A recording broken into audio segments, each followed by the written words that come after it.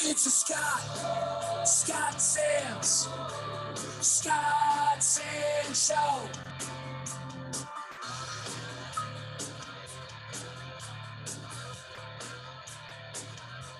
It's a mostly politics-free Friday here on the Scott Sands Show. Great to have you along. Be sure to subscribe to the podcast so you don't miss a thing. Listen anywhere, anytime on our free iHeartRadio app. Find me on Twitter, Instagram, Facebook, TikTok sometimes, Twitch. I don't know. I think I'm on everything. You can find me at Scott Sands.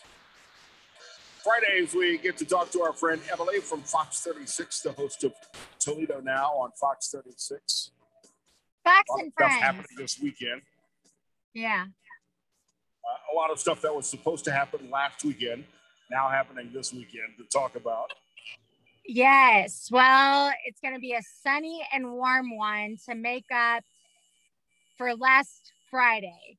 The last weekend, Saturday and Sunday, ended up being rather beautiful, a little cooler.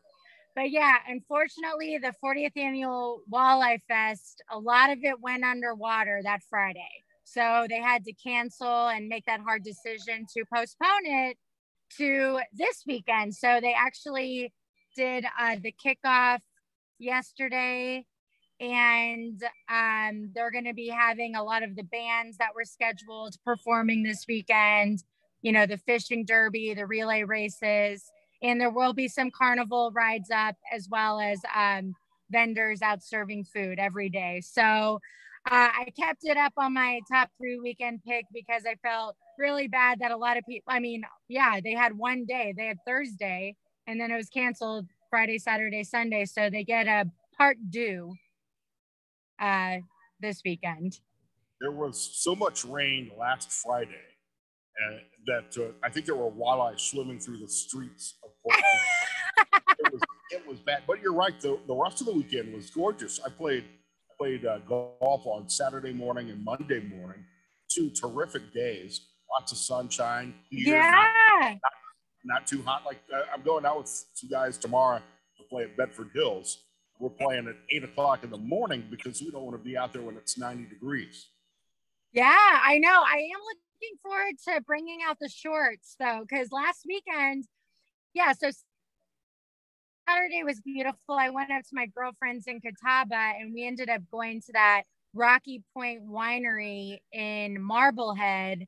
And it was gorgeous outside, but it was windy. Like, we were in hoodies and jeans, but that's going to be a different story this weekend. So it's finally a little bit like summer, I think. You know? Yeah. So we got to get to Walleye. Mm-hmm. The Walleye Festival is back this weekend through Sunday, Port Clinton at Waterworks Park. So that's something great to support if you can get out there. The other thing going on this weekend, the summer kickoff party at Maumee Bay Brewing. Always a big deal. Great to have this back at Maumee Bay Brewing.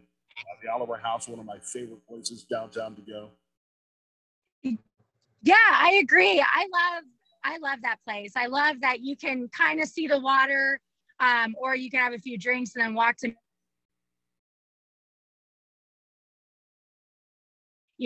check out the scenery there. But yeah, so they're kicking off the Summerfest, and it's just to get us ready for summer nights.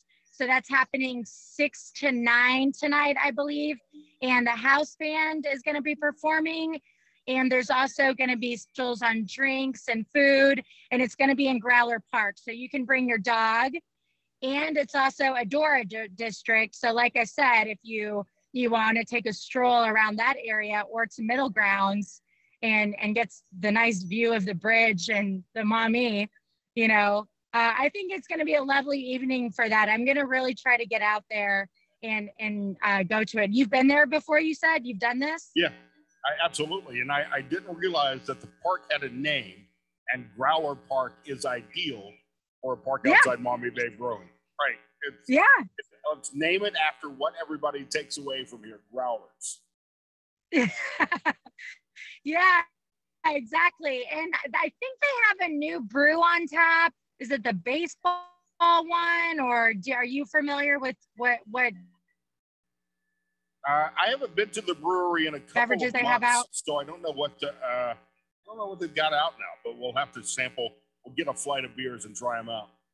They're famous. Like, I know they have a baseball one. It's called something baseball game, or I don't know, but I remember having it last year, I think, and that's really delicious. So yeah, come out. It's free, open to the public, and 6 to 9. So kick off summer nights at Summerfest.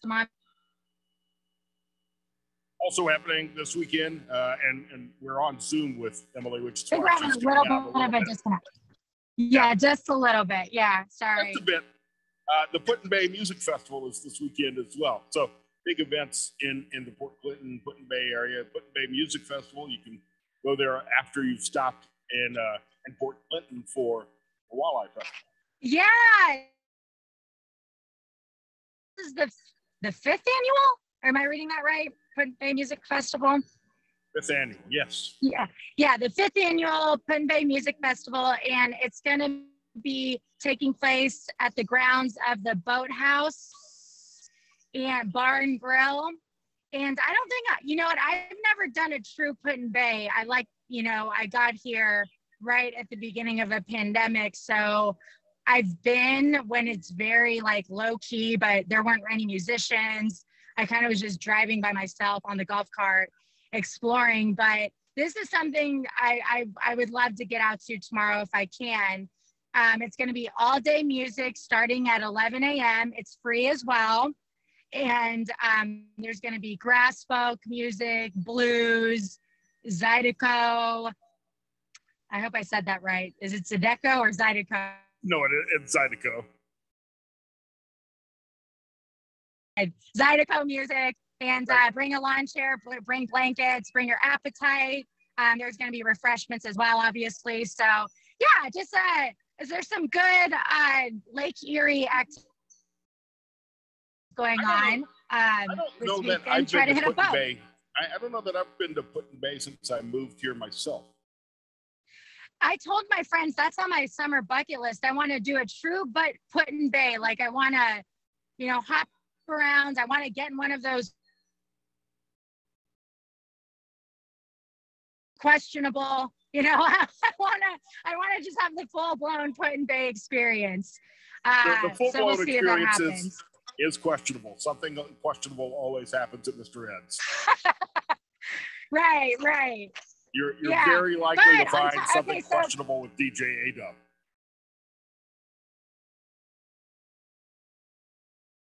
That's right. I've heard a lot about this DJ A-Dub. I'm glad you just said his name, because his name has been kind of roaming around town, and I don't think I've experienced him yet. So he must be something. We'll cross at some point.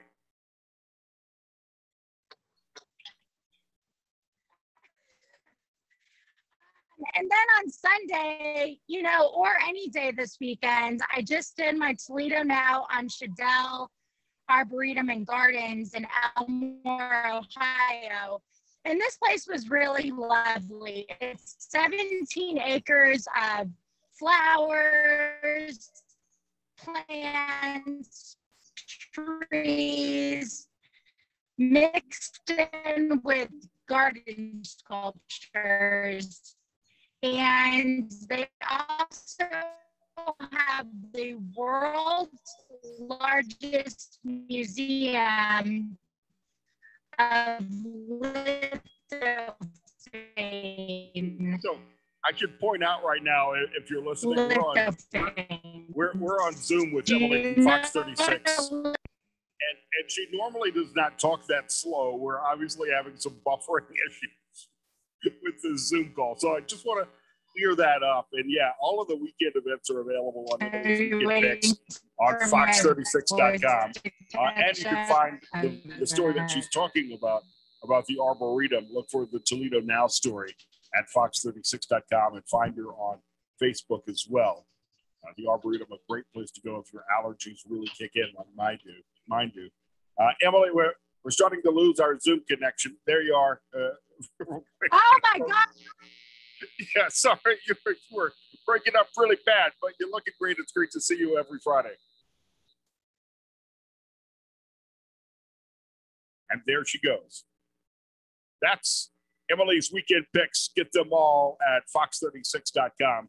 It's the Scott Sands Show.